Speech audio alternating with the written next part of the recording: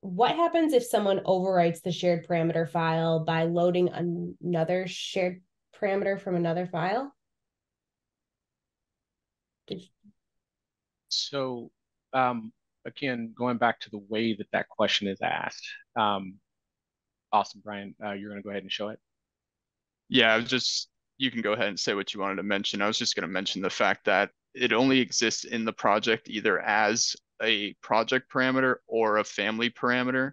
So which parameter file it is sourced from when this part is changed is not necessarily an issue unless you don't notice that it's been changed. The issue lies within when you actually load one of those parameters as a project parameter or within a family if that comes from a separate shared parameter file.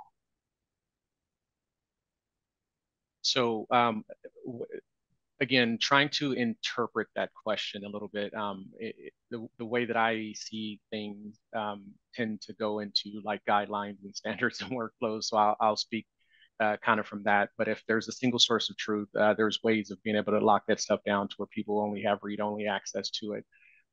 Or and if it is something that needs to be edited, it's done prior to starting a project. That way, everybody's consistently using the same document. And if it is, but then there's also standards around how you edit it, like not changing existing shared parameters in the middle of the project because it could potentially cause problems with scheduling things.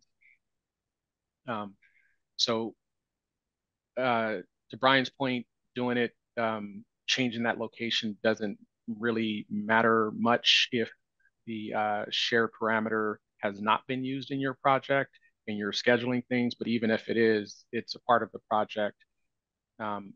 It's just a matter of all the families that might be pulling from the shared parameter or elements within your model that might be pulling from the shared parameter where you start to run into issues. So hopefully that answers the question.